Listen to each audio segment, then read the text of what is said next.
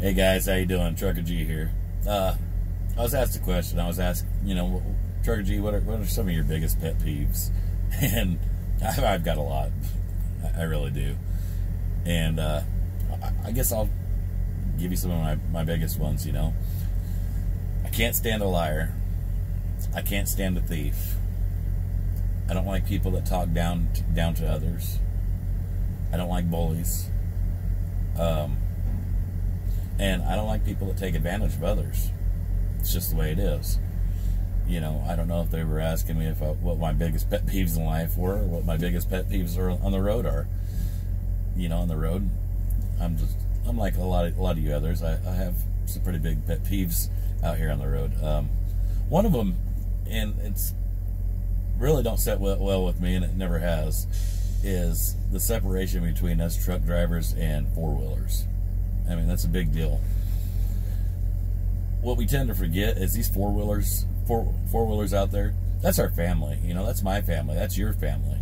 It's not just a four-wheeler. Why are we against these people? Us as drivers, we're supposed to be professional. These other guys, we don't know what kind of experience they have driving their cars. It's up to us to watch out for them, not tailgate them.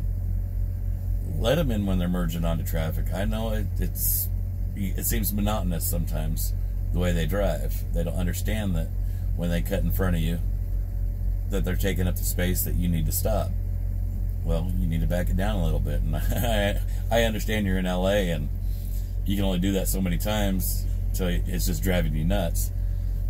But as professional drivers, it's what we have to do. I mean, we got to stop looking at these cars like four-wheelers and start remembering that these people in these cars, they're our families. It's my family. It's your family. It's somebody's family. And we got to kind of forgive them for their mistakes, Maybe the answer is to come up with PSAs to make them more aware of what we're doing. As far as out here on the road, it drives me nuts. That car, he's going to go merge onto the interstate and he's already in front of you. You back off of it just a little bit to let him come over, and they want to slow down even more. I know it drives me nuts too. And as soon as they get in front of you, then they decide to speed up. Well, if you're listening, you're a four-wheel driver, hit that gas. Go on. Get about your way. Another thing that drives me crazy is I'll be driving in the right-hand lane and I'll see a truck going to get on the interstate and he's already building up his speed, but I'm going faster. I'll get in that left lane to make a pass on him, and he's just building the speed up. And then the next thing you know, the speed limit's 60 miles an hour. He builds up to 60 miles an hour. We're side by side. Instead of keeping it at 55, 58, just to go ahead and let me make my pass, he wants to ride there right next to me. Well, I got over as a courtesy to you. At least let me back over, or you speed up and get the heck out of my way. One of the two. Same thing with the cars, It's just little stuff like that. And after as many years as I've been doing it, and some of you others do it, I mean, it gets old, but we got to remember that some of these people just don't know better, know any better. I mean, common sense isn't as common as we think it should be. Another big one is, my truck's not governed. A lot of you guys are governed, and I understand there's nothing you can do about it. It's company policy. It is what it is.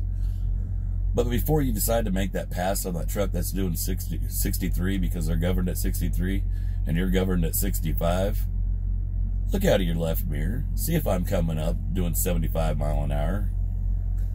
And don't make me slow down 10 miles an hour so you could speed up 2 miles an hour. It's common courtesy. It's little things like that. I mean, there's all kinds of different pet peeves. One of my biggest one, like I said, goes right back to the four-wheelers. I hate to see a professional driver tailgated in a four-wheeler. It drives me nuts. It's unsafe. We know how long it takes to stop these trucks.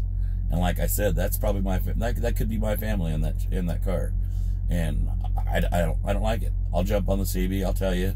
And half of you don't have a CB anyway, so it really don't matter what I say on the CB, right? But I know, hell, I've had trucks do it to me while I'm driving my car at home.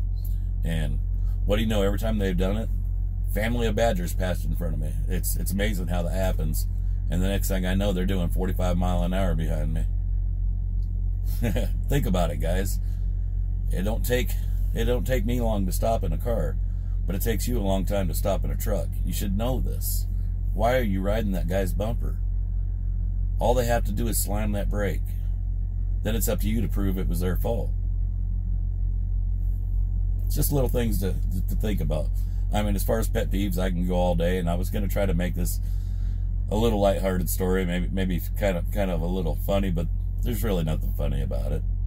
All right, well, I'm going to stop, get off my soapbox, and go back to relaxing, hoping they can get me out of here. Y'all be safe out there. Appreciate you watching.